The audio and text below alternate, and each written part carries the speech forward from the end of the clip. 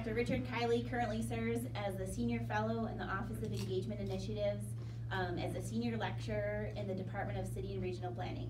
He was the inaugural Director of Cornell Center for Community Engaged Learning and Research, now the Office of Engagement Initiatives, in support of Engaged Cornell, a large-scale campus community engagement initiative. In his current position, he's leading an effort to evaluate and conduct research on the impact of OEI programs and university-wide activities that support Engaged Cornell. As a community-engaged scholar and practitioner, he is interested in learning about and contributing to the different ways people work together to have a positive impact on the world and the potential role of community-engaged learning and research in higher education and facilitating the process. He was an assistant professor in the Department of Lifelong Education Policy Administration at the University of Georgia, where he taught courses in community development, qualitative and community-based research, global service learning, program planning, and learning theory. His research during that time focused on adult learners in higher education with a focus on community-based learning, the experience of immigrant communities, and policies and practices that accommodate greater access to education. He has won a great number of awards. Richard's research focus on student learning, faculty development, community partnerships, and institutional approaches in the field of community engaged learning and research.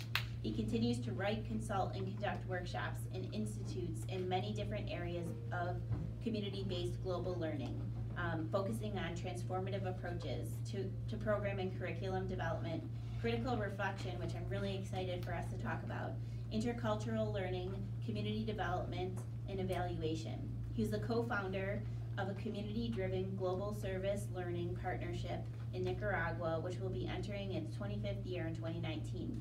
He continues to be a field builder in global service learning and is a co-founder of a really great organization that's globalsl.org, a multi-institutional hub supporting ethical global learning community campus partnerships. Continues to be an active scholar in the area of service learning. He serves as a reviewer and editorial board member of lots of journals and a co-editor of the Michigan Journal of Community Service Learning on special sections. So for any information, I'm sure he would be happy to share that. But I just wanted to welcome you here today. Thank you. One of my favorite exercises to do in community engaged learning with anyone, students, staff, faculty, community members, myself, is an identity exercise. You know, where you just unpack your identity. Actually helps with relationships, I find. So it's a good therapeutic exercise, and it's fascinating to me.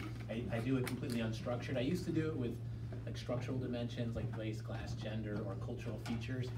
And I stopped like years ago, and I stopped doing that. And now I just ask people just unpack who you think you are. And it's a fascinating exercise, multi-layered, how people give meaning to who they are. And then when we get to some of the structural issues and whether or not their identity is valued, that becomes very powerful as well. And what's our role in supporting each other so that our identities are valued. So it's an exercise that I've done over the years in a lot of different places. So whenever I hear that read, I'm always thinking, yeah, but I'm a townie in Ithaca. I never had access to Cornell. Worked in a lot of really interesting city jobs. I worked in parks growing up. So I've worked in the corporate world. I worked in a hotel in DC. I've worked overseas in a lot of different countries, and I always think about that.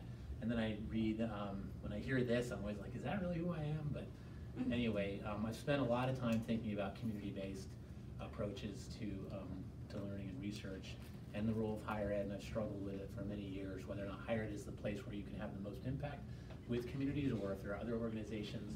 I've also worked in not-for-profits, so I feel like I've had a lot of experiences that informs this work, particularly working with different communities, so hopefully that'll come out today.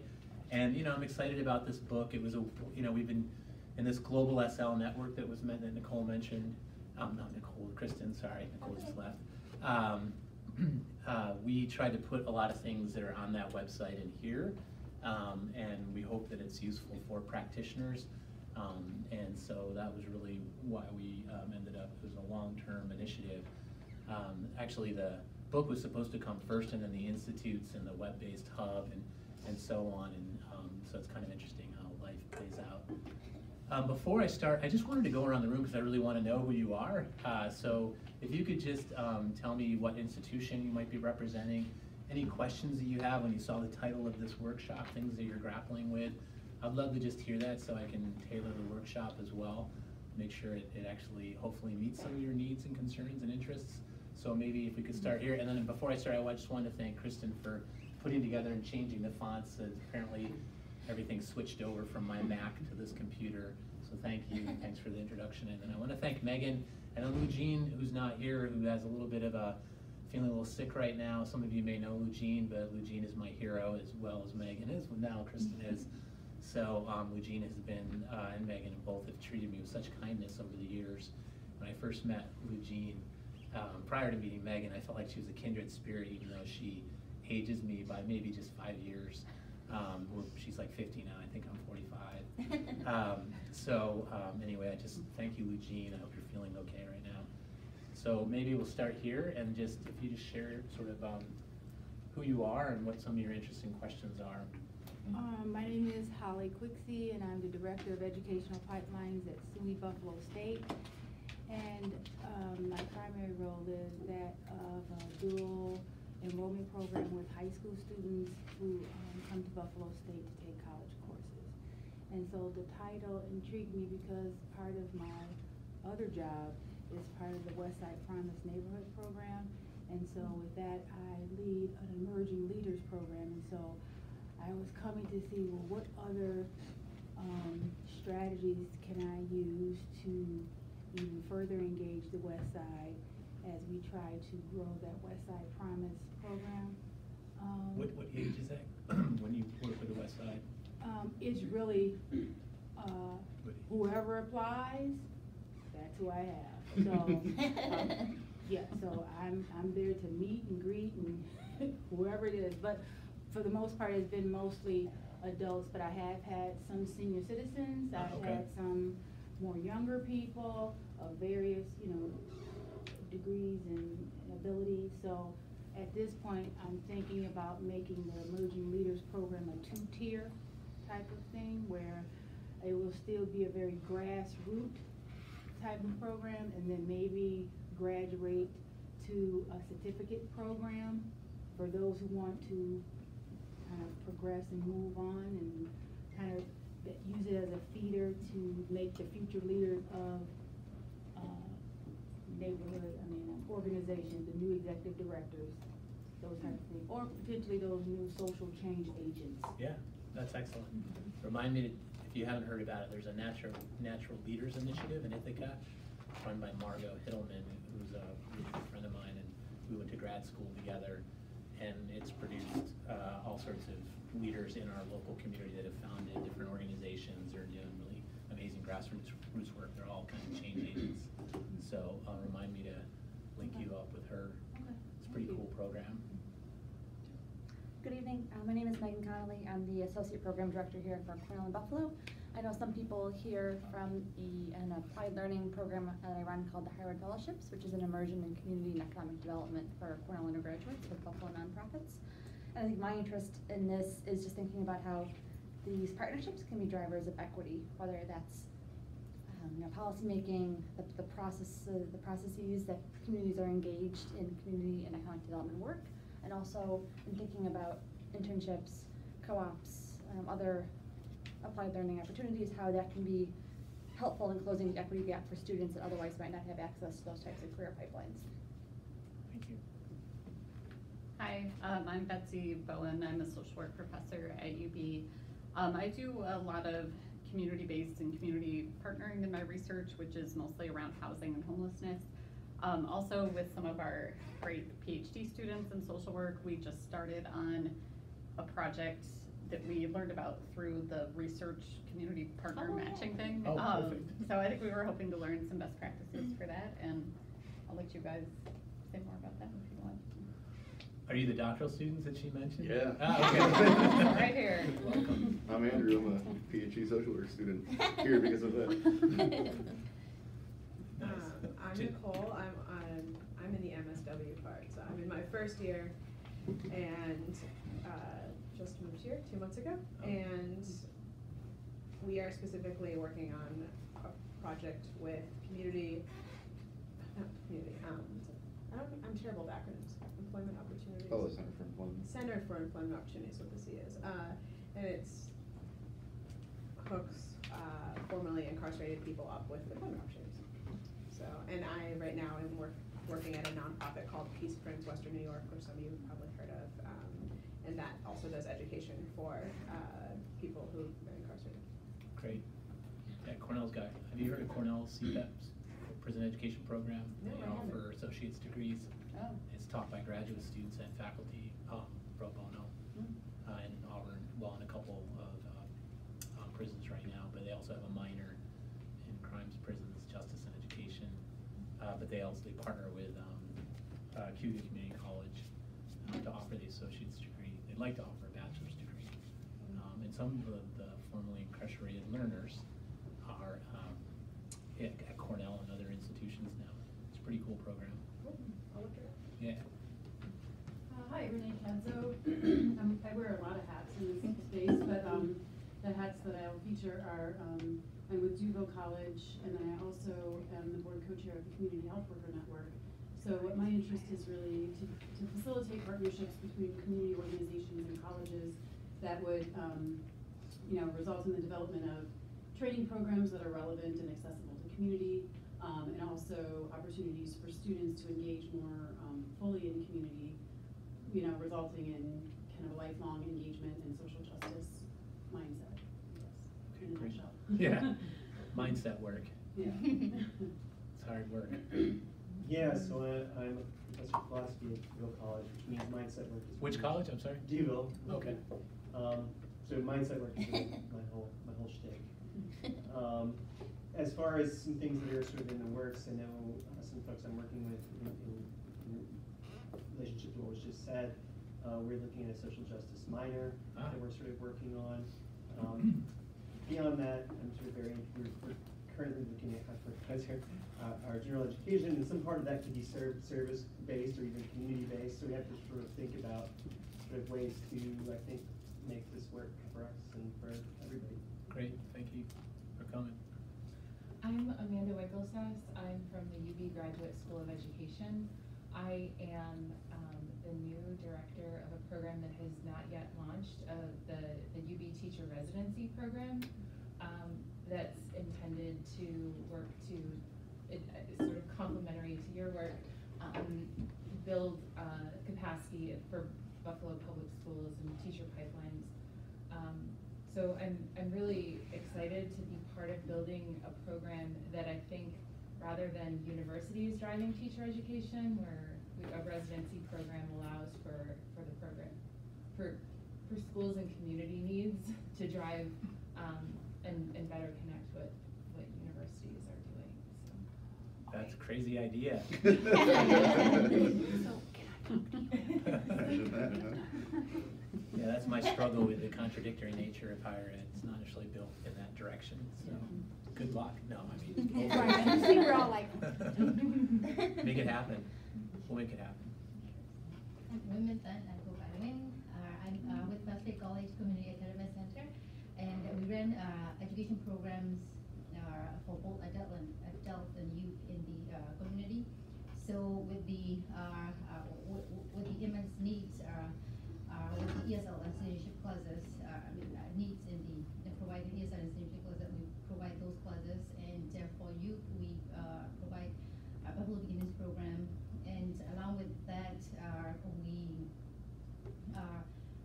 equip our Buff State College students, not necessarily Buff State College students. We have college students from the Oval working with us as AmeriCorps, also trying to do hands-on experience at the same time, familiar lives with the number of walks in Buffalo. Great, thanks.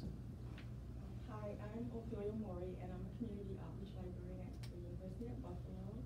I'm also a trained community health worker. Renee was one of my trainers. Currently, I'm working on a project to train high school students to be community health advocates.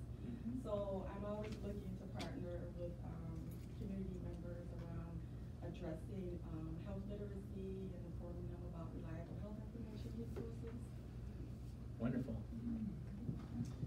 My name is Jason Knight. I am a professor at Buffalo State. I think I'm an urban geographer / urban planner.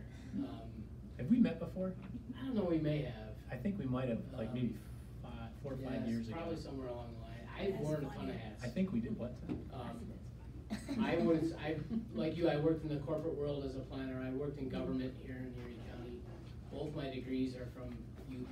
I never, I'm an academic at Buff State, and people are like, well, how did you end up here?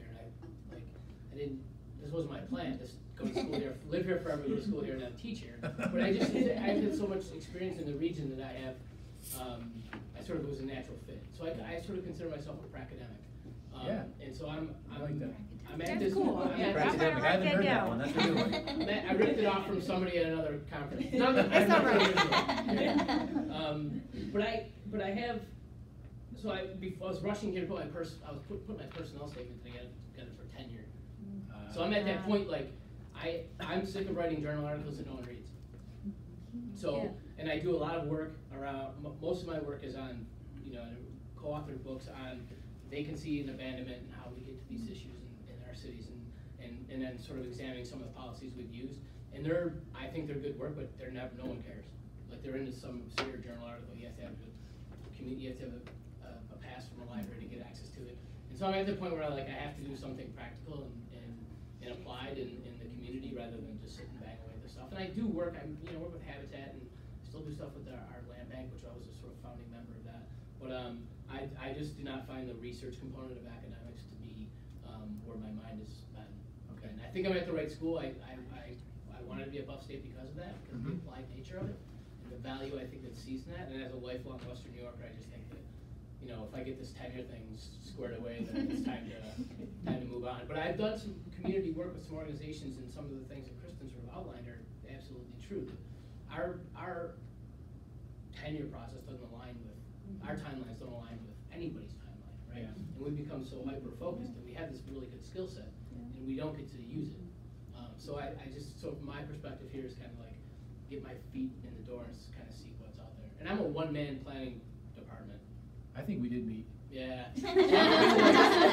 I'm like an associate, I'm like an assistant chair without the title or the pay. I'm running a one-man show, and it's been my life for 5 years, and I'm pushing stuff off my plate a little bit. I'm trying to get some. Well, Jason, we need to talk. Yeah, but see, this is the thing, this is the silo problem, right? Yeah. She's a Buff Stater, I've never met her. I've been here 18 years. Yeah, right. It's a silo problem, because I've had my head down in my windowless office for 5 years. I mean, that's the reality of the tenure process. But I think I can help you with this purpose thing. It's a get in where you fit in kind of situation, because a lot of times people will ask, and and I teach a applied planning course every spring, and I go to a community organization and I say, what do you want? And they got a list that's miles long. And I have students that have skill sets that are that big. And so it's kind of get in where you fit in. Yep. So that's kind of how I've kind of approached it. But I think I can help you with that. Okay. I think I can help you. All right. So we've got some connections already. Okay. That's great. Yeah, so when we get to the break.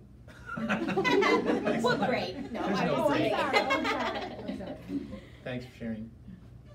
I'm Brianna Getman. I work at UB at the Clinical and Translational Science Institute, and I work in recruitment, so helping researchers get more people in their studies through a bunch of different methods. So these ladies here are from community engagement team, and I work a lot with them, so I'm just here to learn more. And yeah, my background is working with the community and not so much in academia. And it's in working in university community partnerships, so just excited to get more perspective on that and how I could do more of that now. Thanks for coming. I'm Megan. I'm, as Brianna said, with the UB. I'm part of the community engagement team. I'm a community research facilitator, which after 3 years, I'm still trying to figure out what that means or describe what that means to the researchers I work with. So essentially what I do is I try to facilitate partnerships between the researchers that come to me, 1 week before the grants due, or when they've already come up with the idea and say, oh, I want community now. So I'm kind of that person who has to try and help facilitate that partnership. I help run our community advisory board. Renee is also involved in the CTSI as well. With her many hats she was talking about. I help recruit community reviewers for our IRB. We work with a local group called the Patient Voices Networks, who they've been research partners here at UB now for almost 10 years. And they actually started as participants in a research grant, and they've kind of formed into their own research group now. So just kind of having my hands in a lot of different things. And I think I'm really here because I'm kind of at that point where our group is a little bit, we're new, but we're not. We've been around for almost 3 years.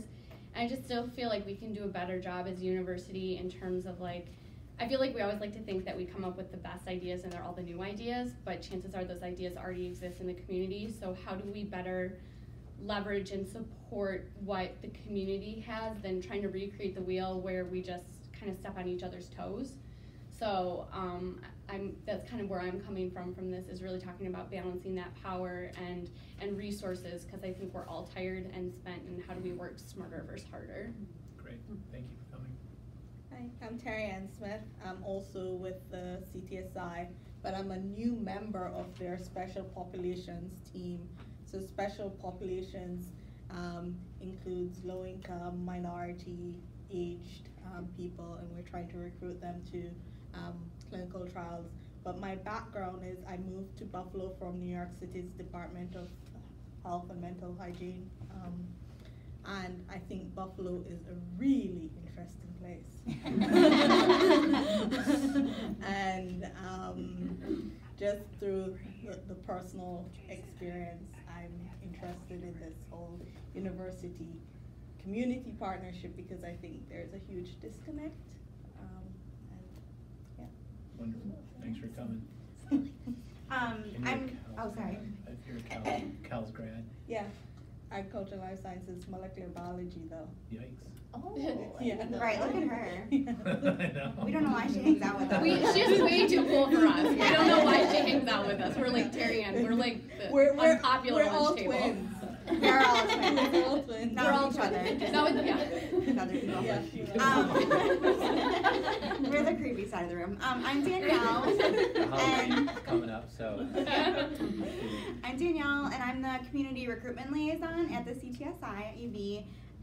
So I work with Megan on the community engagement team, but we span across the special populations. I work really closely with Brianna for recruitment, kind of utilizing those community engaged strategies for the recruitment that we are discussing with researchers, and really kind of how they can think about different ways to go about engaging the community and how I can assist them with that, kind of more boots on the ground.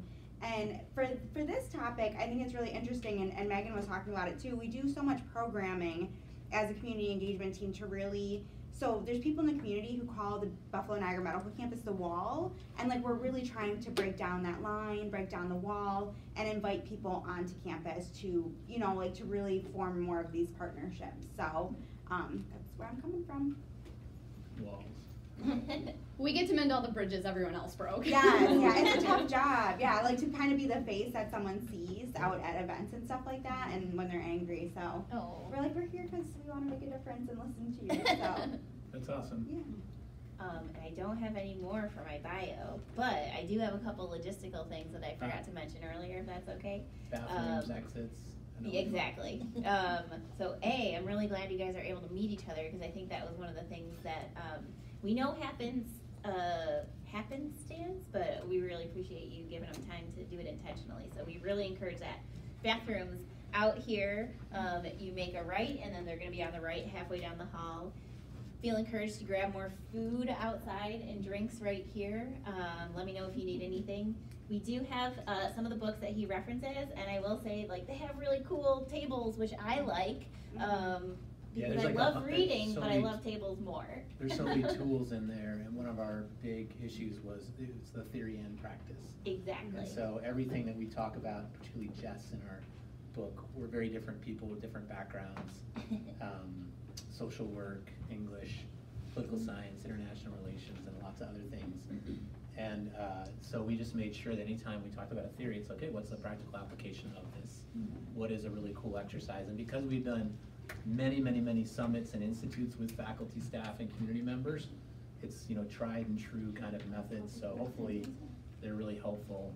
I find that helpful whenever I'm trying to do my community-based work, is to have some exercises that I can do that are useful. Anyway, but there's a lot of frameworks in there, but then also, sort of what's the application. Don't want to waste anybody's time.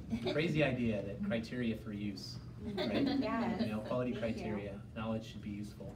But it's not typically taken for granted. It's easily digestible, so Good. I would highly encourage it. And if you want to talk about it, we could chat afterwards, which when we talk about chatting afterwards, he said, a couple weeks ago, he would be available to grab coffee afterwards if you would like to do that. So if you're people interested. aren't tired, or I'm sure you have families to go home to, but I am here, so I always say to Megan and Eugene, if it's useful is a big thing for me, then I'd love to engage in the conversations, because this work does not have a formula. I'm still learning, and I've been doing this for about, at least from a higher ed perspective, 25 years, so I'm still learning a heck of a lot. So that's all. I have a. Did you have any other logistics? Nope, that's it. You know, I have a question from you, because you're saying you're doing it from a higher ed perspective, and I find that interesting. So, like my senior year in Ithaca, Jeff Lehman came to the university. He's a lawyer who defended the affirmative action case, and he gave a special course that year, Race in America, and at Cornell, and I thought it was really interesting because we looked at the theory. Yeah. And then I went to New York City and saw, wow, I didn't grow up in America. I grew up in Jamaica, so Ithaca was my first introduction to America, and I just realized, okay, I'm really in a bubble here. So you take that course and then you go out, and I know one of the things Cornell's good at is recruiting people from all these different backgrounds from the country. Yeah. But I'm realizing now, like living in Buffalo, college is basically one of the first places that people meet individuals who are not like them. Yep. So from your 25 years in higher education, how can we fix that problem? Yeah, it's interesting. I think I'm going to get at that a little bit in the presentation, but if I don't, we can come back to it if that's okay. Yeah. Because that is a really important question, and you're right. That's the most, in some ways, for some people, it's the most diverse population that they've ever experienced. Hence, when I do that identity exercise, it blows people away. I mean, it literally shifts mindsets, and it's based on transformational learning theory. Actually, I use a particular theory that underpins two different paradigms of learning, constructivist and critical.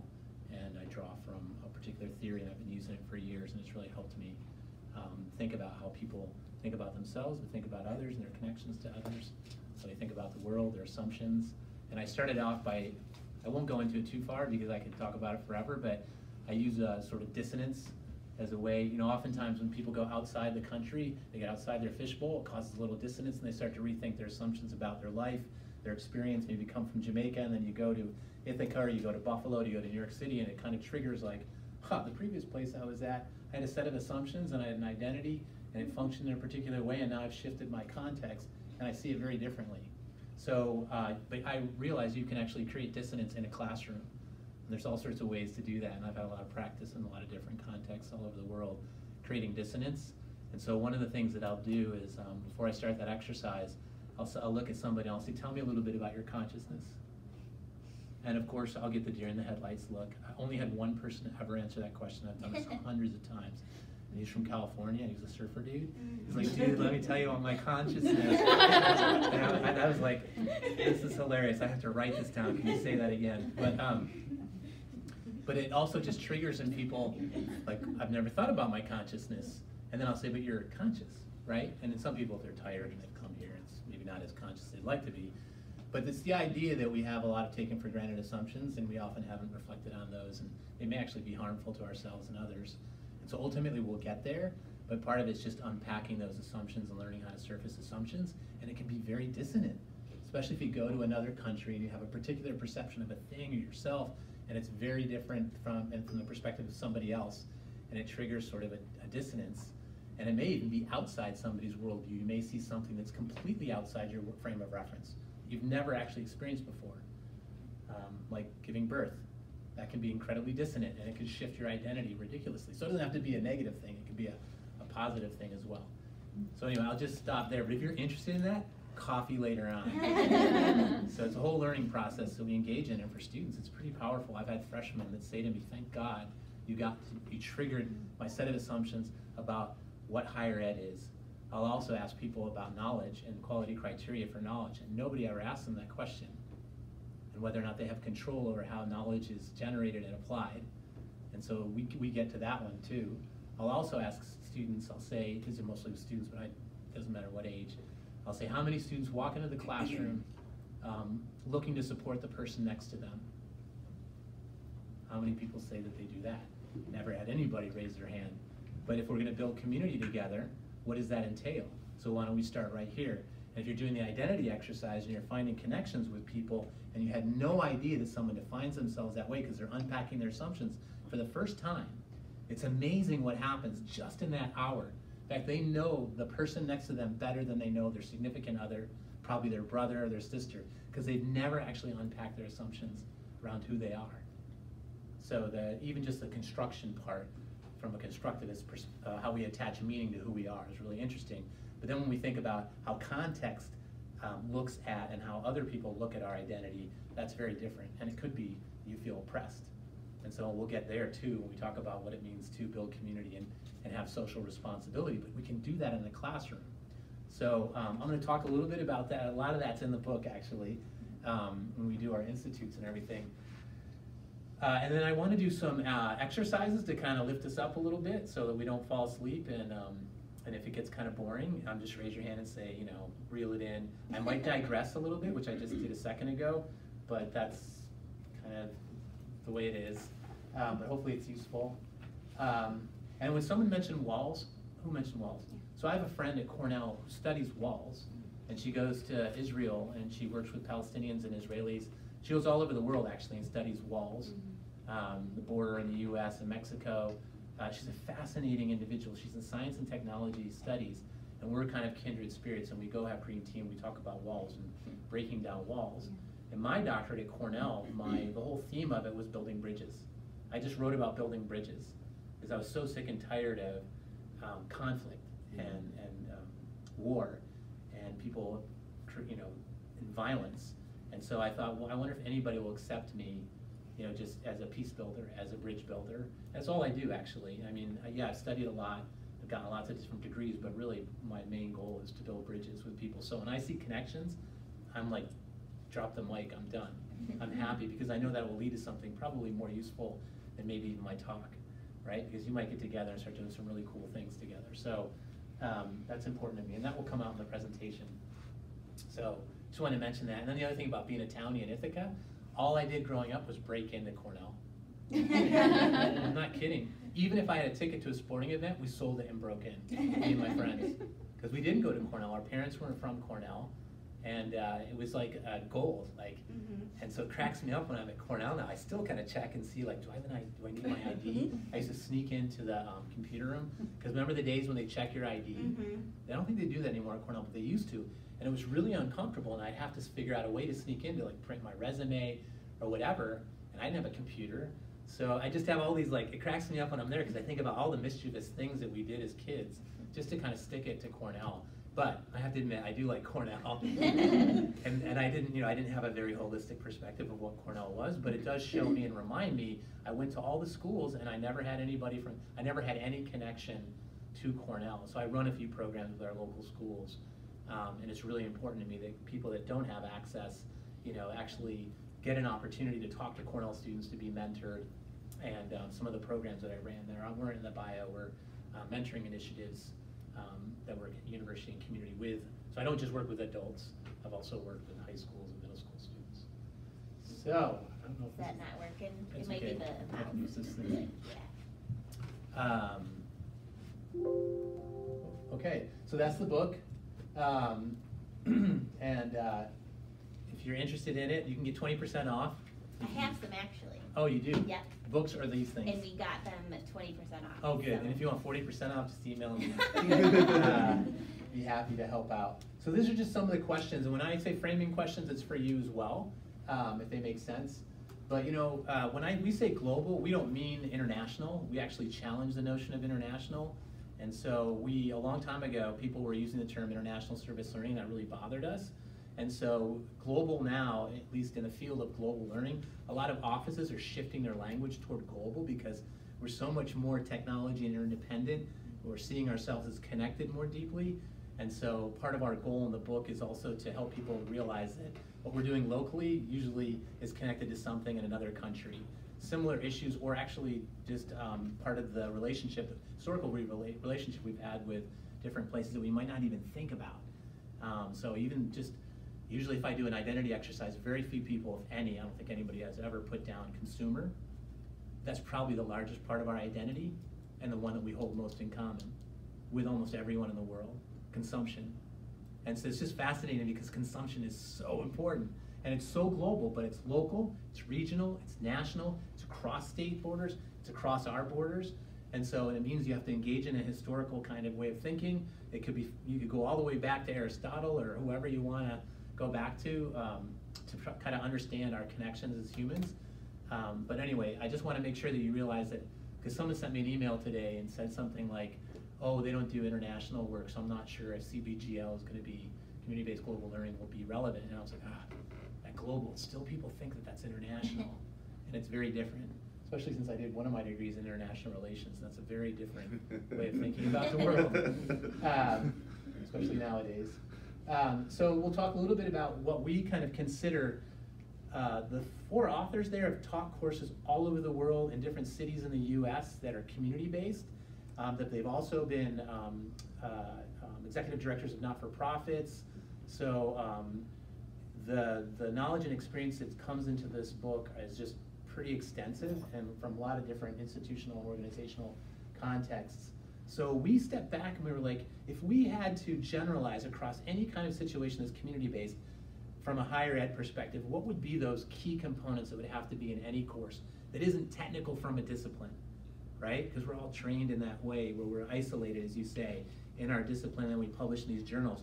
We were thinking more about, like, what if we thought cultural humility was important? Who teaches that? You know, that's an important one. What civic engagement? Is there a Department of Civic Engagement? Is that something that maybe, or what about critical reflection? A Department of Critical Reflection. So we think all of those, the knowledge and skills in those areas are really important and can be taught in any discipline. So that's really important to recognize when I say key dimensions. And think about yourself. If you had that, if you were thinking, what does global learning look like and what would be part of that? What would be the knowledge and skills and attitudes and behaviors of someone who is a global learner, a global citizen, or a community engaged, however you want to frame it? Would there be some key components that almost everyone should think about? Then we have a particular definition that's based on a lot of other definitions that I think you'll find interesting. It's definitely not memorable in the way that you won't remember it.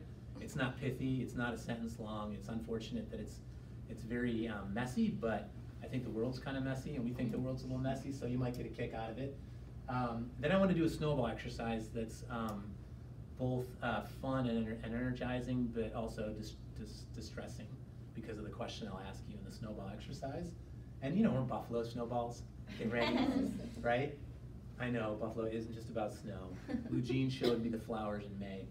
So, and then, you know, the book doesn't just focus on partnerships, but there is a section on community, what we call community-driven partnerships. Sort of gets at your point, community-driven, what would that look like if it wasn't subject-centric? And then what strategies foster quality partnerships? We have a framework that we came up with called Fair Trade Learning. Kind of shifts the way in which we think about learning, and it's purposely called fair trade because people think about fair trade. We know what fair trade is. So what if learning was fair trade? What would that look like? Could you certify it? Anyway, would that mean that the community-driven piece, the certification that we're actually engaging with community before we think about learning, or when we engage in learning? And then, you know, hopefully we'll have a nice discussion, and I think we have till 7:15. So let's see if we can get through this. Whoa. I'm going the wrong way. There we are. So these were the dimensions. I'm not going to go into all of them. You have to buy the book. Sorry. But hopefully they'll pique your interest. Development of cultural humility, seeking global citizenship. We have a bunch of chapters if you're interested, not in the book, but in other places. Eric, my buddy Eric Hartman, I met him when he was a doctoral student, and he did his doctorate on global citizenship. So he looked at like all these different philosophical approaches to global citizenship and did a really cool mixed method study. So we've written a lot around that, and some of that's in the chapter if people are interested in what it would mean. I want you to think about what happens when you modify terms with critical. Does it mean you look like this? Critical thinker? Is that what it is, or is there some tradition that's invoked, theoretical tradition that's invoked when we say critical? So I'm going to talk a little bit about that. It drives me crazy, it's taken for granted. What does it mean to be critical? Is it like, get angry at somebody? That's not how we frame it. And then we talk a little bit about critically reflective practice, and we actually talk in the book about the difference between reflection and critical reflection. What shifts? What traditions are invoked? What concepts? What ideas? What assumptions are surfaced if you do critical reflection? And I mentioned it a little bit earlier when I mentioned the difference between constructivism, which is constructing meaning around your experience, and then understanding how institutions, socialization processes impact how we think about the meaning of our experience, right? And in particular, how the way we think and act oppresses others, ourselves and others, and that's really important. A constructivist theory wouldn't necessarily impose that kind of a framework. So I'm going to talk a little bit about that, and that's where we get to interrogating power and privilege, and we talk a little bit about positionality as well. And then, of course, it's higher ed, learning and assessment. It's getting more and more important. And then health and safety, and we feel like from a higher ed perspective, you should have a healthy, safe environment when we're putting students in community settings. And then this idea of community-driven. And we use the term, we stopped using the term service, and that was purposeful because, again, there's a lot of assumptions around noblesse oblige, and especially from higher ed, that it's a one-way process, it's not reciprocal. And so we just decided, let's just not even go there, and we'll use a different term. Hence, we came up, we had a lot of conversations about that because, as Jason pointed out, a lot of our writing is in a particular set of fields. The nexus of international education, civic engagement, intercultural communication, and a lot of other fields. And so we wanted to make sure that we were not just speaking to a particular audience. Okay, so keep going the wrong direction. All right, here's the definition. And I want you to just take a second. Usually what I do is I juxtapose it with other definitions that were popular in the field of community-based learning. And often if I didn't want to put up the other two definitions that are very popular, but they usually start off with credit-bearing or course-based. Again, we wanted to get away from the higher ed-centric way of defining this work. So, but I shouldn't have said that. I just want to see kind of what you think when you see this. So CBGL is a community-driven learning and or service experience that employs structured, critically reflective practice to better understand global citizenship, positionality, power. I don't even know why the bolds came out. I don't even know if that was maybe the transition. Structure and social responsibility in global context. It is a learning methodology and a community-driven development philosophy that cultivates a critically reflective disposition among all participants. And again, we were kind of responding to years and years, maybe 40 years of community-based work that was often framed as attaching a course to a service experience. So just any kind of thoughts, anything that stands out there other than the fact that it's hard to remember? Yes? Well, to me, it actually resonates with an approach we use when we train community health workers, and that's the popular education approach influenced by Paulo Freire, right? So everybody's teaching and everybody's learning, and it's an immersion, and it's uncomfortable, and it's, it involves a lot of critical reflection. How many other people are familiar with popular ed, popular education, or Paulo Freire? Oh, wow, okay, cool. How about Miles Horton? Okay, the Highlander Center, Appalachia, Tennessee. So how about John Gaventa? Came after Miles Horton. I invited John Gaventa to the first event for Engage Cornell. There were a few people that knew John Gaventa, but just an amazing person, development veteran, community development veteran. But I highly recommend, if you're ever in Tennessee, to go to the Highlander Center. Trained a lot of amazing change agents, including Rosa Parks and a variety of others. They use rocking chairs. So we used to use my first courses in Nicaragua in the early 90s. Is we'd sit in rocking chairs in the North Atlantic coast of Nicaragua and the Mosquito Coast. Very different place that was colonized differently than the Pacific Coast. And we'd sit around and do talking circles similar to popular education approach. But adult learning theory and popular education drives a lot of what's in this book as well. So thank you for bringing that up. That you see that in there is interesting. How about anything else? What else are people thinking? And it could be just confusion or questions or anything that's noticeable. You see that surface experience is still in there. Yeah. Yeah, we couldn't totally disinvest the service piece because we still have that audience in mind. Mm-hmm. I mean, service learning is just, there's, you know, decades and decades of writing around service learning, so we wanted to be inclusive also. Mm-hmm. Do you want to say something, Jason? No? No. Okay. Anybody else? Megan? I think it's interesting that you're just reading it, there's no university, college, student. It's just completely removed from academia Yep. and how it's framed. Yeah. We don't assume what that community is. So it's sort of like presumptuous to say for us community. You know, community is defined and we work together, but we have a particular set of theories about how you build community. Again, it's that idea of when people think about community, how do they frame that? And so we didn't want to necessarily put a narrowly defined community in there or set of stakeholders. Part of what we talk about in the book is stakeholder mapping and power mapping. There's some program planning theories that come from adult ed in there. Some of my experience at Cornell, my advisors taught program planning from adult ed perspective. Has anybody heard of program planning as like a thing, a discipline? Maybe? Teach a class on it. Yeah. It's fascinating work, but it's Ron Cervero and Butch Wilson or Arthur Wilson, and they studied for 3 decades. They challenged the notion that planning programs is about facilitating, and they actually argue that educators are power brokers. And so they took 3 decades to study what relations of power are, just like John Gaventer, Paulo Freire, or others, or feminist theorists. And so, so anyway, when we say power, we have a pretty significant narrow, or not narrow, intentional framing of how we think about power and relations of power and how you might renegotiate oppressive relations of power. So I was fortunate to study with Ron Cervero, was my chair at the University of Georgia, and Butch Wilson, or Arthur Wilson, people call him Butch. He was my chair of my doctoral committee. And when I first met him and he named educators as power brokers, I was like, this guy's interesting. So, and I used to teach a class in program planning. And we'd go through this whole process of stakeholder mapping and identifying relations of power among stakeholders. But the goal of the course, community-based, was to shift relations of power. So imagine working with students and community members, and one of the goals is to shift relations of power. Is that possible in a semester? But we were very intentional about it, and we used their methodology. They were interested in the practical application of shifting or working with relations of power. So if anybody's interested in that, I'd be happy to share a lot of resources around that. It's very interesting. I had a sort of an epiphany teaching the course because it was taught as a simulation, and then I changed it and made it community-based, so you're actually engaging with relations of power, real people, and it totally changed how I thought about the concepts and the practices within their theory. Because in a simulation, it's a lot safer, and the politics of planning aren't as real.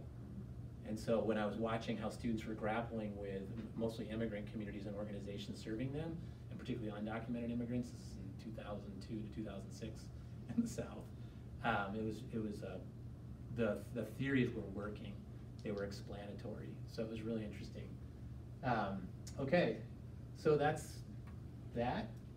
Yeah, I went the right way. Okay, I just want to show you this. Normally when I do a presentation, this is a framework that I draw from whenever I work with higher ed.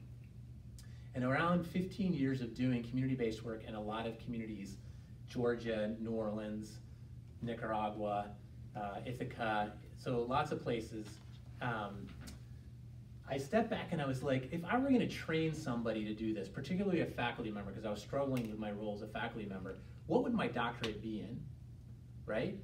Because I started doing this work in '94 as a course, as a political scientist, working with a nursing professor. And it was really a practicum or a clinical experience in the Mosquito Coast. And our students were doing health clinics and working at the hospital and doing health education workshops.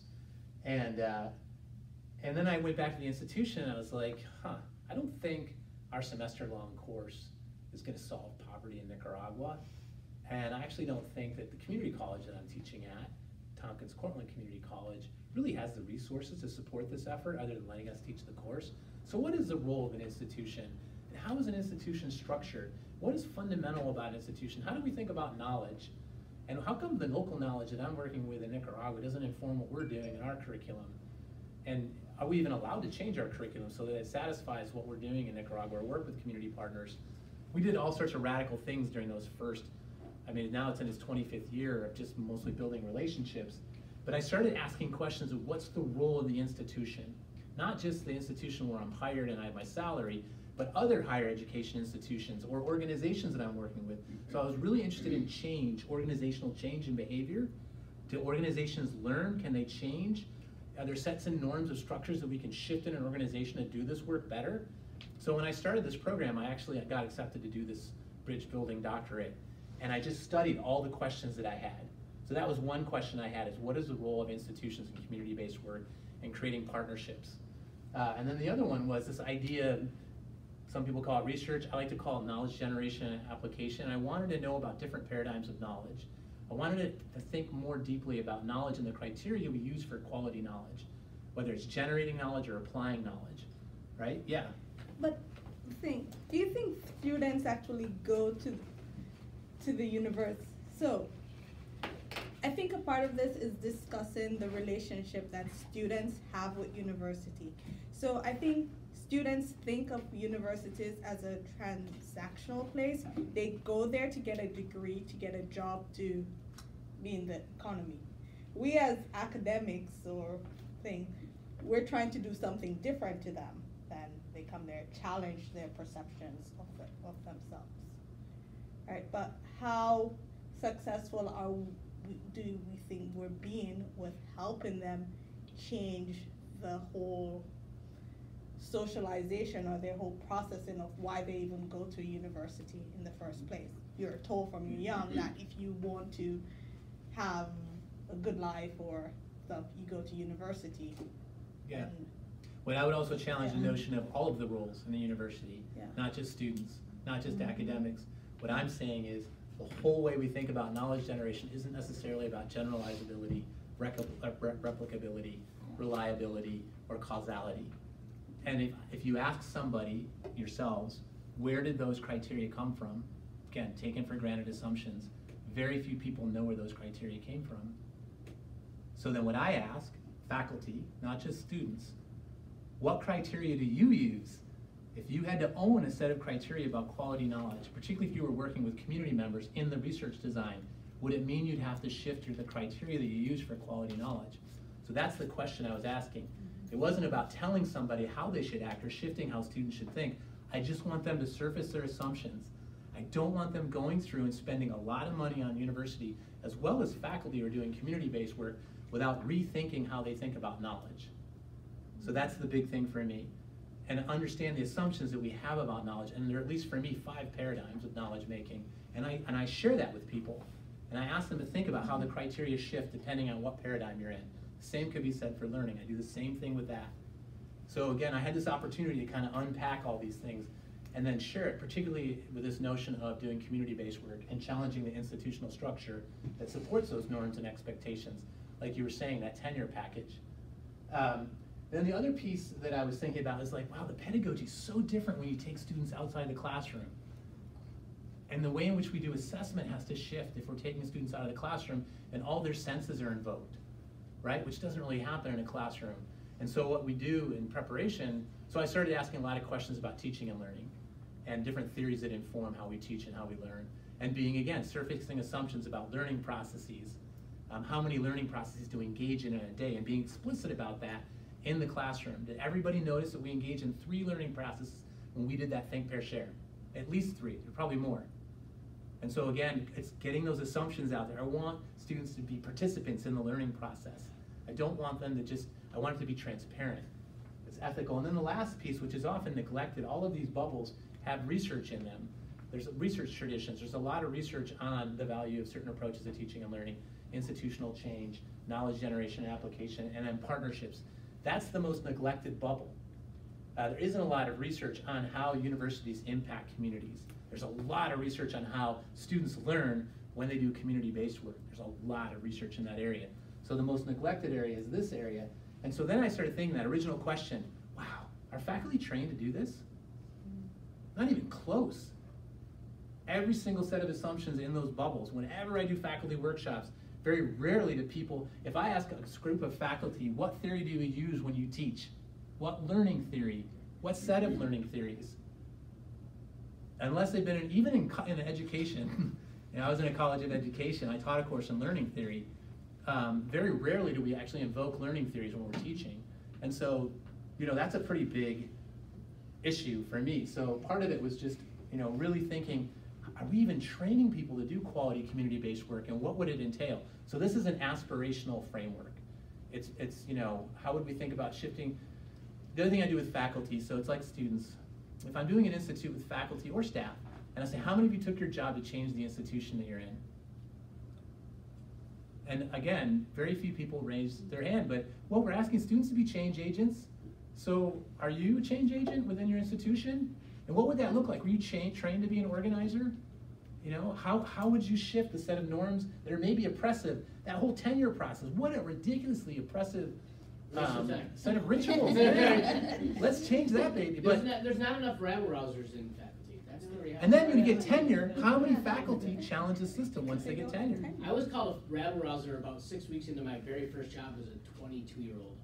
And that's why I'm in academics, because I just asked too many questions. And there just isn't enough. Like you said, community partnerships are we taught how to do that. We're not even taught how to teach. Yeah, that's what I'm saying. Let's How go many back to- people? Let's go just back to the very fundamental starting point. Yep. We're not taught how to teach. Kids ask me, how do I learn? I'm like, no idea, man. I know how I learn. I don't know. I can't tell you how you. So I wanted to go back to sort of the beginning and really try to understand, because I was being challenged. My own frame of reference, was being challenged, and I was trying to think, what goes into quality community engaged work? Well, let's step back a little bit and say, well, we're part of an institution that's supposed to be about this, and yet we're not really giving robust training. So a lot of the work that we do in our institutes is to ask a lot of questions, to surface assumptions, and again, not indoctrinate. That's really important. It's all about having people critically evaluate their assumptions. So if you have assumptions about how translational research, for example, works, or there's a certain set of traditions underpinning that, then let's talk about that. Is it perfect? Probably not. And so I haven't met anybody that doesn't have a set of flawed assumptions. We all have it. It's just part of being human. We have distorted assumptions. Yes? Well, and I think the other issue is like, I know especially like at the university that I work from, and I'm assuming this is a safe space. I think what's all safe space, circle of trust. I think the other issue is because it isn't in tenure. The people, they're like, well, people are told, well, wait until you reach tenure before you do this. But then, okay, they've already been in then academics for 20 to 25 years, and then you want to start teaching them how to work with the community, and then it's like the whole old dog, new tricks thing.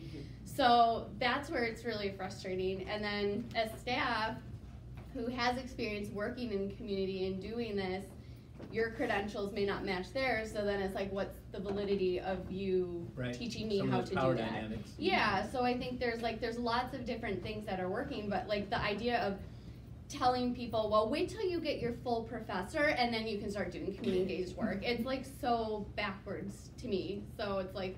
And that begs the question again about sort of institutional approaches. I wanted to make sure, I just wanted to put this up, this is a big thing to unpack. But the whole tenure thing is social reproduction, right? I mean, at the end of the day, you get tenure, and now you're going to hold everybody else to the same 5 success in your standard, right? It is really interesting. It is. It's like hazing. My chair, I'm like this. My chair always says, you don't. My chair just. I'm not even I turned into a rabble rouser. She said, you don't have tenure, right? And I said, you don't care, right? I mean, because I'm like, I'm marketable. I've worked in the private sector. And I was thought I can make more if I leave, Yeah. That's my response. There you go. Yeah. So this is meant to be provocative, and so it's a whole different set of questions, but I wanted to put it out there because I want you to know where my frame of reference is ultimately, because I'm narrowing it down to a lot narrower thing for this presentation. We don't have a lot of time. So I'm going to do, the setup is kind of funky for this, but if you could just grab a piece of paper really quickly. Yeah, it could be white because it's snow. I have extra if anyone needs it. And I have a bunch here. For sure. Yeah, I have a bunch. People need them. One piece of paper. And when you think about community-based work, what keeps you up at night? Write it down on that piece of paper. Oh yeah, I was up last night. What could go wrong? Write it down on that piece of paper. This could be a cathartic experience. I think Andrew might need one. Oh, I do need one, What keeps you up at night? Yeah, when you think about doing community-based work, what keeps you up? What concerns you? Research match. What could go wrong? I've never seen it. I was like, oh. We talked about it though. When I came, yeah, it's there. I don't think it has to be a full one, you can tear them in half. And then just crumple it up. After you write it, crumple up the piece of paper. Do you want one, Becky? This is gonna be hard to do. We might have to go outside, because we're gonna throw them. We have to It'll be pick up great. someone It's else's. fine. Is it okay if we go outside? Or like right here? Yeah. Outside this room, because then it's hard to get in here. I Unless can we do move the the table. table. Yeah, why don't we do that? Okay. Well, actually, if you throw it hard enough at the person across from you, that'll be interesting. Okay, I'll leave this one just Try in not to- case. No, I think, oh yeah, What just in question are we case. answering? What keeps you up at night? When you think about university community partnerships, what keeps you up at night or what could go wrong? And it's just one sentence. Oh, I was dying to make Because, you know, we know that university community partnerships, it's all good, right? Do-gooders, we're all do-gooders, good citizens. Then crumple it, and then when we're all ready, after you crumple, we're gonna throw it at somebody. And then you just pick one up that's not yours, hopefully.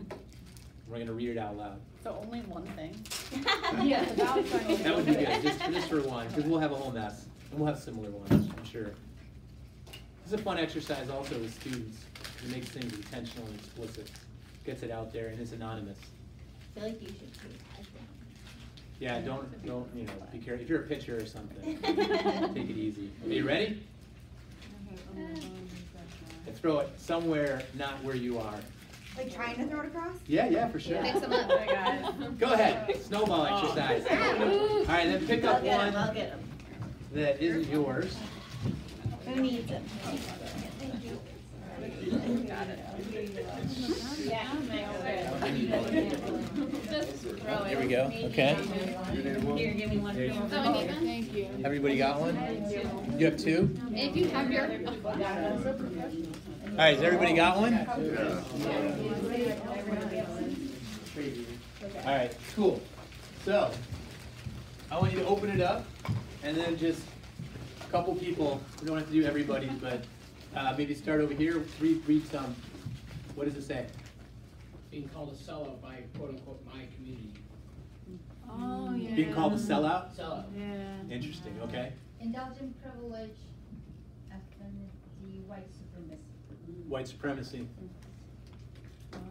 Okay. Oh, poor communication between sides. Poor communication. Might even making a difference. Good question, or good, yeah. How about over here, someone? But the community members will have a bad experience and trust will crumble. Inauthentic support from administration. Oh, come on. Oh. Oh. Did that come up? Figure it out. What else? Over here. We won't meet our partner's expectations. Your group is not statistically significant.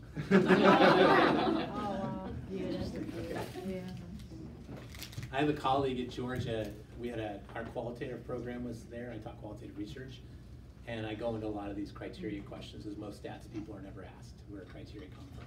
They take a lot of stats courses. Or they maybe haven't read anything by Donald Campbell, anyway, which I highly recommend. But anyway, this faculty member, she's retired now, Sharon Merriam, has written extensively in qualitative research, got a couple books out there. She's also the Bible and adult learning theory, if you're interested, 3 editions of that, a massive book in learning theory. She wrote an article called N of 1, the value of N of 1. It's a really interesting article. So, who else? Students, other faculty, myself, others in the institution will engage in oppressive behaviors. Faculty insulting community. How about you? Faculty insulting Oh, community. okay. Students cause more harm to the community. I'm having trouble reading mine. It might be my glasses. That says funding resources, and what does that say? Endowing? Endowing with enough resources to marginalize youth in the community. Okay. And I have being seen as experts with solutions to intractable social messes that we actually can't solve. Anybody want to add anything else that hasn't been said? This one says that I won't get everything done for my community partner, that I overcommitted and won't have time.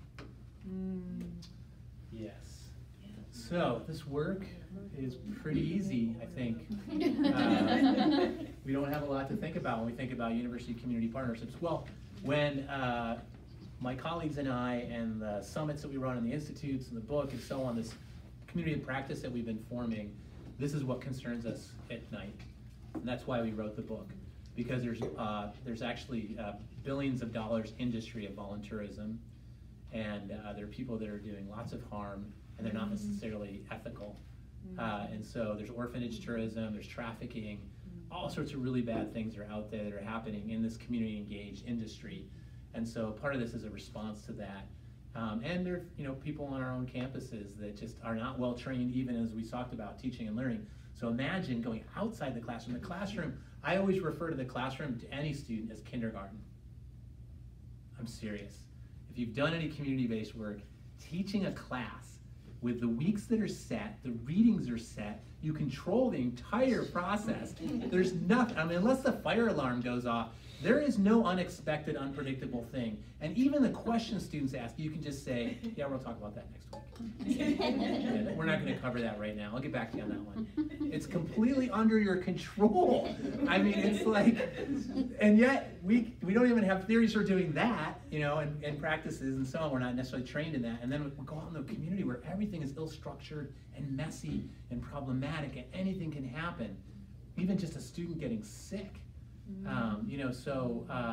It's amazing to me that we actually do this work. And so that's why a lot of the genesis of all the work that we've been doing for the past 20 years of creating this community of practice is to try to do this work well, and there are people that critique it and say we shouldn't do it at all. And so our approach is, no, I think we can do it, it just has to be higher quality. Like, we can do this well, we think we can do it well, and we think it makes a difference. So that's part of it. We always keep that in the back of our minds. When you think about community-university partnerships, one of the first things we do is we ask people if they have a set of principles that guide their practice, that are explicit and intentional. Because a lot of the origins of the service learning field, there were a number of conferences early on to think about, are there some guiding principles that we should create? Most fields have standards of practice. Planning has, for example, ethical principles that you have to abide by. Particularly if you're working with people and you're building bridges, you want to make sure you have some, not just technical skills, but a set of ethical principles, you would hope. And some professions do have that, and some are sort of out there and are to be negotiated, and some are absent. So if you had to think about that, just write down a few right now, just on a piece of paper. It could be the one that was crumpled up. What would you think would be absolutely necessary when you're thinking about quality university community partnerships? A principle that would guide you. As many as you can think of, but at least one.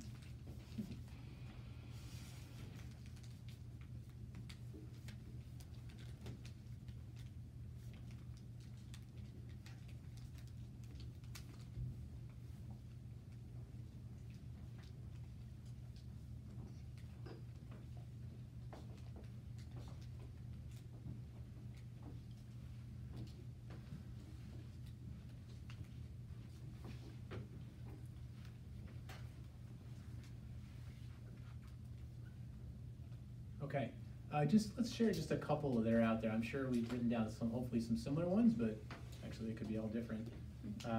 Maybe somebody who hasn't said anything, although it sounds like most people have, but maybe, I think everybody has, but just share a principle, someone, popcorn-like. We're popping with principles. Have purity and humility as values. Nice. Yeah, I said listen and be humble. Yeah, okay.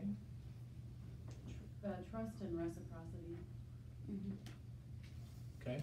Authentic partnerships without tokenism. Some other ones, yes. Institution valuing community partner values and norms. Okay. What else? Our esteemed doctoral students. Openness. Openness. Mutual benefit. Mutual benefit, okay. Mutuality, that's a big principle in the field. Reciprocity is a big principle. It's part of the sort of original principles. We call them the wing spread principles if you Google that. wings spread was sort of some of the original principles. Yeah. Sorry to double, but in your list, you were talking just about sort of the industry of harm that's built around volunteerism, and it made me think of the idea of some kind of critical diligence that has to go beyond a kind of whatever. A do no harm mentality is fine, or even a beneficence mentality is fine, but there's an element of critical thinking that's required in there to uncover the unintended consequences of your own actions. I don't know how to summarize that into a thing. I think what we would put in here is opportunities for critical reflection. That there should be, built into any program, critical reflection. It should be, the experiences should be guided by that all the time. What are our assumptions right now? The assumptions of others around us? How are we critically evaluating what we're doing, the actions that we're taking, and the ethical dilemmas that we may be in? Yeah. Transparency. Transparency. What else? Yes? I got a little paragraph, but basically, community is the expert. Community is the expert. That's shifting. Yes? Appreciating shared and unique experiences. Okay. Think of the short run and the long run. Think of the short run and the long run. That's really interesting. I built that in my syllabi when I do this work. Again, it's the assumption, particularly for students, that they're solving a problem that's been persistent for hundreds of years, persistent poverty, and to think, there may be some short-term outcomes before we get to that alleviation of poverty. But that's really important. It helps liberate somebody from feeling helpless, also, to kind of put that out there in the syllabus in an intentional, transparent way. We're not here to solve, Nicaragua is still pretty much in the nation-state system where it is. It's not going to climb too fast, especially nowadays, in the current situation there. Anything else that people want to just share, principle-wise? Quick question on this. So if we were going to do this work, would it be important to make sure that we have a set of principles that guide our work before we go out into community? And do you think that is a good thing to be intentional about that? Essential. Yeah, and would that conversation happen with just students, or would that include all the participants? And community. Yeah, how many people, be honest, how many people do that in their community-based work? Negotiate principles, and intentionally and out loud and explicitly. Try. Okay. I mean, there are, yeah. In our West Side Promise, so the West Side Promise consists of the organizations that are of the West Side. Okay. So kind of our guiding thing is we're working side by side to solve the problems of that community, but we're working side by side. It's not us telling them, it's us helping them to solve their problem. It's not ours, and we're not the expert, they are. Okay, so that's really important, and that does sound like it's pretty explicit. Yes. Okay, so that's just something to think about when we're doing this work, is to, one, have a set of principles yourself if you have an important role in that process, but navigate that, to have that conversation about the principles that guide our. I do a lot of, I call it a ground tool exercise. It's in I think it's in the book. I don't know if they call it ground tool. I like ground tool because it cultivates a set of values and principles, and I do it in an anonymous way, and one way to do it is you just say, think about a bad experience that you've had in any kind of learning environment, and then let's try to avoid that, and think about a really good experience, and let's try to embrace that or affirm that, and that can become some tools. And again, it's just putting our assumptions about the quality of the teaching and learning environment, but collectively owning that. It's also kind of a popular education approach to negotiate democratically with students. I love that process because they're like, really? You're not going to tell me in the syllabus what the standards are and how we can't cheat and all that kind of stuff?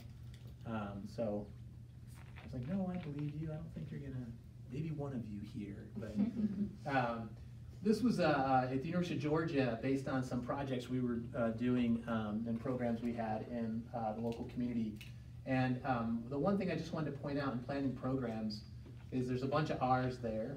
And we were thinking about, when we're navigating with community partners, it's all about relationships. So if there's one message takeaway from this is relational trust. For me, is probably the core guiding principle of this work. At the end of the day, if I can say that I've built quality relationships, doesn't matter what resources are at the table, It doesn't matter what disparities are there, but if I have a quality relationship that's based on trust, and I've really taken the time to build that, then I feel like I'm honoring the community-based program and the partnerships that I have. So, and that, I think, lots of skills and knowledge and experience and so on and practices go into that. I think someone mentioned authenticity and being authentic.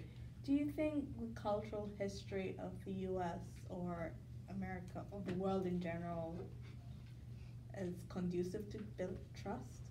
That's a great question. So how many people here who are American, well, here's an interesting thing. When I do the identity pie, and we're going to go to some country, how many people do you think put American in their identity pie? Zip. No one has ever done that. I always point it out, because then you can do lots of things with the identity pie, but often what I'll do is I'll also ask them to do an identity pie toward the country that they're with, which means they have to enter into an historical relationship. So you really need to understand the context that you're going to. And if you don't, then we're not guided by a principle that I think is really important, which would be know the community, they're the experts, understand, and how far back do you go is an important question as well, to understand the historical development of whatever issue we're looking at and who's involved and who are the stakeholders. But that's a really important question, but that American question in particular is very important. And then I'll say, what do you think how are people gonna understand your identity? And then everyone says, oh, they're gonna think of us as Americans. And then I say, what does that mean? And again, that's just the constructivist part. We aren't getting at power relations yet, because I don't assume that they know our relationship with every single country that we've had some sphere of influence in, right? But that's being in international relations, that's something that was, drilled into us. And having worked with many different countries, that's something that I confronted many times and started using dissonance and irony to get out of some of those situations. When I lived in Spain, I saw Yankee go home everywhere, que se vaya. And they use a term just like you hear gringo in other countries. They'd say Yankee cabron, which isn't a pleasant if you know Spanish. Anybody know Spanish here? So I would introduce myself as Yankee cabron.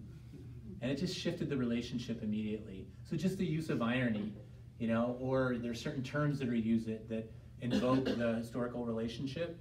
So in Spain, I'll just use Spain, I know the time. A lot of people from like someone in a restaurant to a bartender to a door person to people I worked with at the University of Madrid, they'd always say leche polvo. Do you know what that means in Spanish? Powdered milk. Everyone, what is it with powdered milk? Leche polvo. And it turns out that's how they experienced, according to Spaniards and their perspective, their worldview and their historical relationship with Americans. That's how they experienced the Marshall Plan. All we got was powdered milk. Well, whether it's true or not doesn't matter, right? It's just a set of assumptions, and you can literally investigate that historical relationship. If we go to Nicaragua, to your point, Terry Ann, if we go to the Pacific coast, we have a very different relationship with the Pacific coast than if we go to the Atlantic coast. Two very different colonizing histories, right? And so it's fascinating for students to unpack those histories, literally in two different regions of the same country. And so we get at that notion of positionality, which is so important, even more than just being American. Everybody has some positionality, and it shifts depending on the context that you're in. But we have this historical relationship. Literally, it's linguistic. And so often I'll have students, and it could be in the United States, it could be in neighborhoods in the United States. It could be what it means to be an Ithacan. So it's really interesting to talk about, like, what are some linguistic, are you paying attention? And so when I talked about the skill set you have in a classroom and outside the classroom, well, are we training our students to be astute observers, right? To be really critical ethnographers? Not really, unless they're in anthropology. But yet we're taking them out in the community. Are we really training them in that way? Are they so I'll mention one other thing. I was teaching a community development course when I first came back to urban planning at Cornell. And at that time it was Hurricane Katrina, and it was devastating, and a lot of people couldn't walk away from the television if you weren't in New Orleans, and you were just completely, utterly just distressed, sad. I remember sitting in Georgia thinking, oh my God, I heard about these two students that hijacked a bus, went through all the different blockades and took people out. And I remember thinking, gosh, as a faculty member, I need to do something about this. It wasn't even enough to work in immigrant communities in Georgia. I was just seeing the devastation there. Fast forward, I'm in Cornell. We ended up getting a contract with New Orleans, and we became a planning firm, my class, to write the recovery plan for the 9th Ward, the official recovery plan. And so if you're familiar with planning, we did all sorts of visioning and charrettes. There had been 2 previous plans, and guess what those 2 previous plans said? Ray Nagin's commission and the Urban Land Institute. Raise the 9th Ward. It's been flooded. You can't recapture the 9th Ward. Who cares that there's been a generation of homeowners there? So we felt we had a moral obligation as a planning department, one of 2 in the country. We're the only not-for-profit firm. The rest could pay for firms, the rest of the neighborhoods. And we worked with the 9th Ward. We interviewed over 200 residents. And I was handling that part for the first time. Nobody even thought residents were there building their homes without any resources. It was amazing. So we sent a group of students down there, and I had a very limited amount of time. We had a semester to do a post-disaster recovery plan. If you think of Kobe and other places, it takes 2 years at least to do a recovery plan. There's billions of dollars waiting, and the 2 previous plans that were highly regarded and rigorous said raise the 9th Ward, and they were literally raising neighborhoods while we were doing this. So we felt like this urgency. We had 1 semester to provide 4 deliverables in order to get it accepted through the legislature so that federal funding could come flow back. And our hope was we had to do our research better than any private firm. We were working with undergrads and new graduate students, master's students, and we rewrote the syllabus. It was a standard kind of community development workshop that I was going to teach in Ithaca. But we had this contract, so we did our work, we got fired, we partnered with Acorn, they got fired, so we got fired. So we ended up doing it all outside the official planning process through some propaganda and organizing.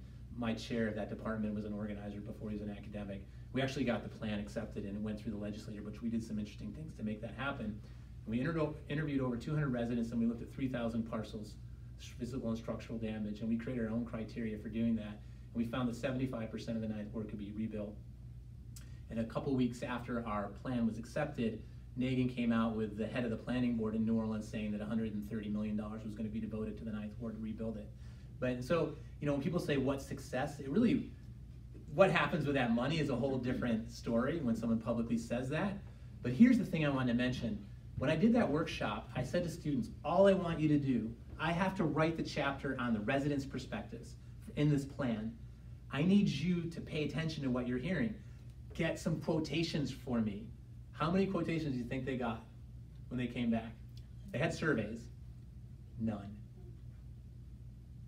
So again, it's just the training we get to be astute observers, to be good listeners, right? To develop authentic relationships, to understand our positionality, even non-verbally, is so hard to do. The skill set and knowledge around that is so important if we're going to, again, and the implications, think about that, do no harm. That's a principle for me. And so we're responsible so we were very, very, very worried that our students wouldn't come through, and in the end they did. They collected a lot of data. They had to collect all they'd do an analysis of all previous plans, transportation, pipes and drains, education, you name it. In a place that had experienced a disaster, it was no longer what was envisioned. And so reconstructing a vision was part of what we were doing. And that was right before the recession too, because we created a course to finance our plan. And went down and talked to Fannie Mae and Freddie Mac, and all the places it went up, exploded after the recession. So that failed. And we wrote a book about it, if you're interested. And it's got community perspectives and student perspectives, and it's raw. It was not an easy experience, and it was very problematic. In fact, I couldn't write a chapter. I wrote one because one of the authors, cajoled me into writing something, and he published it. But I was so disturbed because no one at the university supported us. What's the book? Transformative Education Post-Katrina. It's Ken Reardon and John Forster, if you know their work in planning. The keeps you up at night question as a planner, the thing that, from that perspective is the stuff sits on a shelf. And so I'm asking, so what's so fascinating about that? So Ken was born an organizer, a propagandist. His role in the course, he told me, was propagandist, and it worked. So people do propaganda differently, and I'm just looking at propaganda post the age of social media.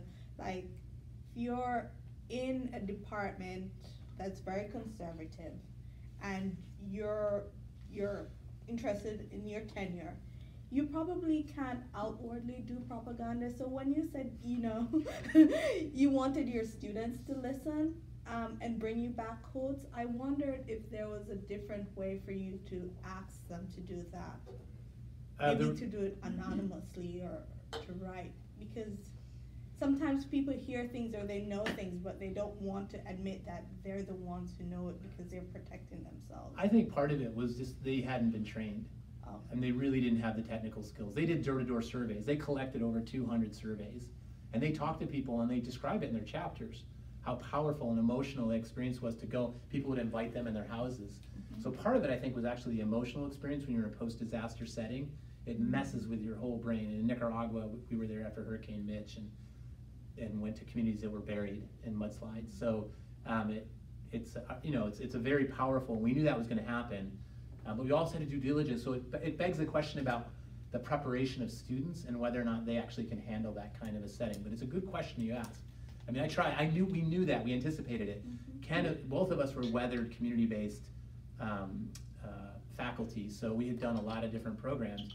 Ken's previous experience was in East St. Louis, and if anybody's heard of the East St. Louis Action Research Project, that was what he was involved in for many, many years in a place that was bankrupt.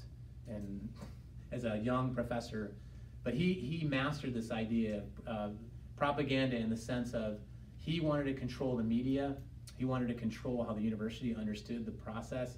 We had to go outside the planning board to make sure it was resident-led, and then we had to actually, we knew the plans were all coming out, and we actually presented ours a week beforehand in the Holy Angels facility in New Orleans, invited everybody there, and it came out in 450 newspapers. So they couldn't not pay attention to our plan. And he's done all sorts of things because he used to do all sorts of street theater, and he's just very, cracks me up because he's got a photographic memory, so he understands the history of that whole region and more than anyone I know. But what was interesting about that was we knew that meant psychologically it was going to be very difficult, in racial terms and economic terms and in many different ways for students, and there were lots of different mutinies throughout the process. Reflection was not a part of it. It was too hard. It was too quick. 6 months. It was really hard to step back and reflect, even though I kept trying in different ways. And they just wanted to do, not reflect. And part of it was we had to. But the point I wanted to raise, though, is just the preparation piece is so important in order to not create harm. I'm always questioning that, stepping back and wondering, can students actually do this? And can they build that relationship? Can they do the relationship building? So a couple things on that. The first essay I ever wrote was, what does it mean to create a quality partnership? And it was based on my experience in Nicaragua. And I had no idea what I was really doing in '94 when I went down to the Atlantic coast of Nicaragua, even though I'd studied the regions for my international relations degree. But I really didn't understand the Atlantic coast. I didn't speak Mosquito. And there's not a lot written by indigenous folks down there, although the more and more I went down there, the more and more I tried to collect local knowledge. And then I ended up giving up all my classes, and local people taught those classes. And I think what I regret is I wish we had compensated them better. But again, the community college, so we had to figure out a way, what network do we want to build ourselves around? So we actually decided not to build ourselves around our community college. We didn't think they could resource the effort. So we got involved with a huge community of practice of medical practitioners in Maine that we heard about that were going down there every week and month and had founded the hospital and supported it and resourced it.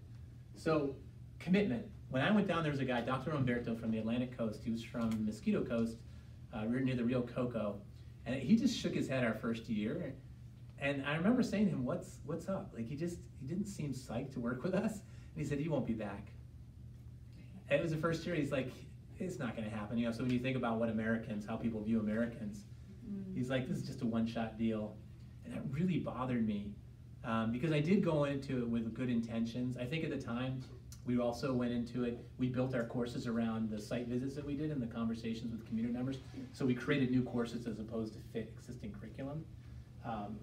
And then, so we had a commitment. And think about it, there aren't too many marriages that last 25 years. And I don't even know if that's a good thing. Because we built a massive network over 25 years all over the world that's focused on mental health and a variety of other issues that are experienced not just in the Atlantic coast, but in other places. But 25 years is a long time. I don't know a lot of faculty that have had a 25-year partnership with a community, just staying in one place. And then I actually don't like faculty-driven models, by the way. I actually think third-party providers do a better job of sustaining programs. This idea of collaborating, so you talk a lot about local knowledge and connection, and that was a big thing for us. Just constantly just meeting people and talking to them, really resting our, someone said openness, so not having any assumptions about, you know, what people know and how they experience a particular problem, but just asking a lot of questions, engaging in dialogue. We were using some Freirean methods. People would say, will you dialogue with us there in Spanish? It was really interesting that they were familiar with Freire also in Nicaragua, and part of that had to do with we were there right after the Civil War, so Sandinistas obviously incorporated a lot of the Freirean methodology. So it was just interesting to us. And the Atlantic coast is just a fascinating place. And so we kind of, they stepped back and I was like, what was it, where we were into the program about 12 years and I'm like, what is it that constitutes this partnership? Like, why is it continued? And I think it was partly these were aspirational goals for us. To make a commitment before going in. Like to say to Dr. Umberto, we're back, we're here, and actually Donna's gonna do her sabbatical here and she's gonna stay here in this crazy place that nobody would want to stay in because there's not any running water and it's who knows how else, all the things that happen when you're down there. The environment's complicated, and so the conditions are difficult. So anyway, those are three. And then this, when I started studying a little bit about community development, so when I was down in Nicaragua, someone asked me, he was the executive director of an NGO that was down there. And before, we were in a circle, and he was in front of us, and he said, okay, before I begin, I just want to know what your theory of development is. Okay, that was a moment for me. I guess I'm not very well trained in development because I'm a political scientist, and I don't have a theory of development. So the question really behind that was, why are you here? If you don't have a theory of development, if you don't understand your approach to community development, and that you're actually engaging in that kind of work. And so I went back to Cornell when I was doing my doctorate, and I took as many courses as I could. There's a lot in Cal's. It was rural sociology when you were there, now it's DSoc. Is Victor Neese still there? No. Phil McMichael, lots of other people. So a lot of the work, though, wasn't necessarily incredibly resource-limited post-Civil War communities. So that was also, the context was very difficult. I was really challenged with how to think about working within this community. The idea of relational trust and then reciprocity and mutuality came up in our principles, right? Those are, so this asset-based approach is really important. Have people heard of the asset-based approach to community development, ABCD? Kreitzman and McKnight's work, Northwestern University. Everyone, I see everybody nodding their head. They have a lot of resources, by the way, also over there. If you just Google ABCD, asset-based community development. And it's this idea of getting out of the deficit model, right? Seeing local knowledge, seeing all the assets that people bring to the table. So that was something that we had not studied.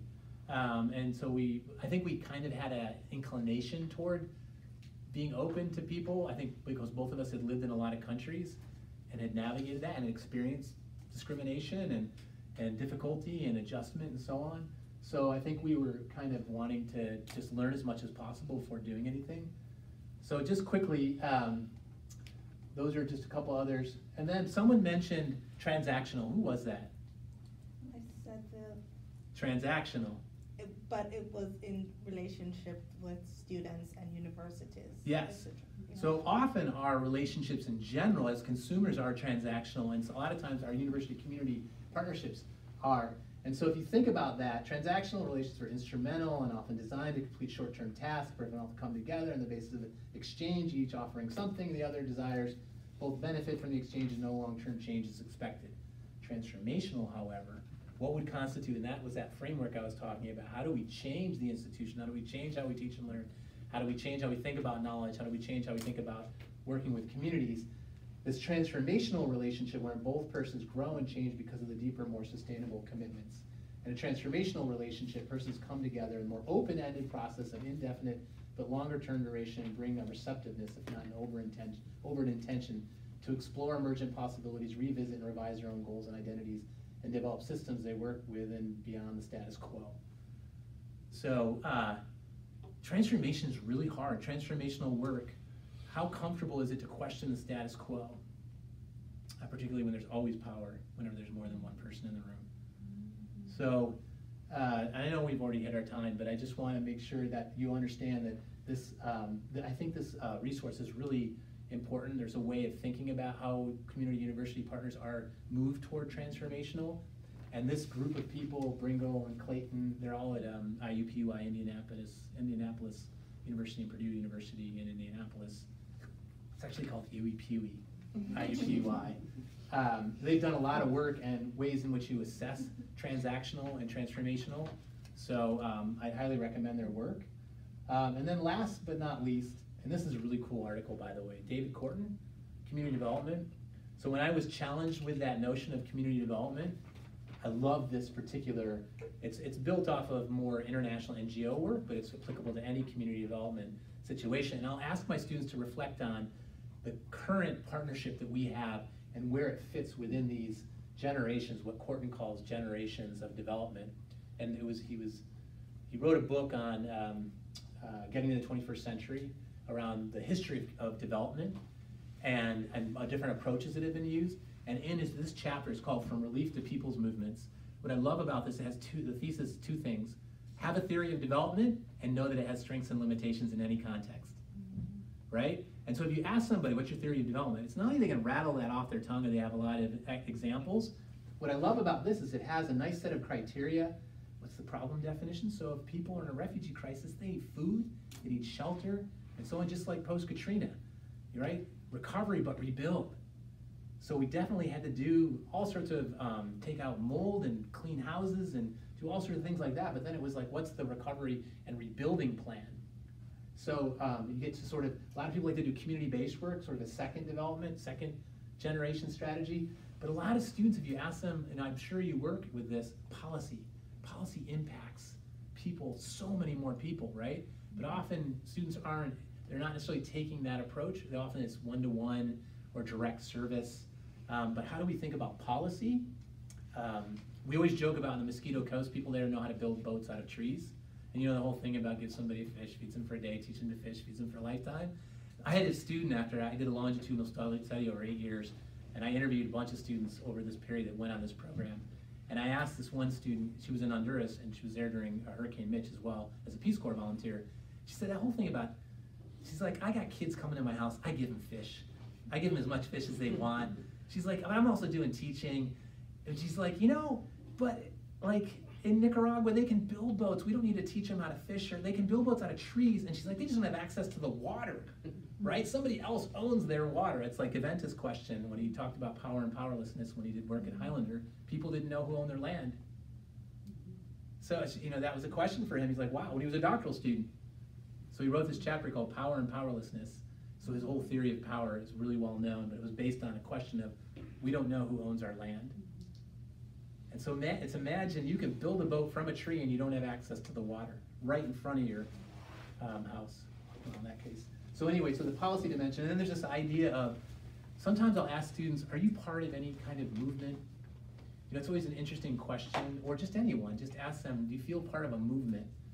And just to kind of unpack that a little bit. To see yourself part of something larger, and think about all the movements that have happened over history. It takes a lot of people, and it tends to be voluntary. At least that's Corton's argument. You throw money at it, people have a different incentive. It's intrinsic. So it's an interesting question about voluntary action. What incents people to get involved when we're working with communities? What's that stake or that interest?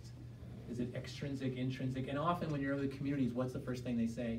We don't have the resources. That's almost always the first thing, and that worries me because it's like, there's not that intrinsic. I'm here for the end. Okay, so just to finish up, I'm going to pass this out. We don't have time to engage in it, but we basically created this approach called Fair Trade Learning, and I'm going to hand this out.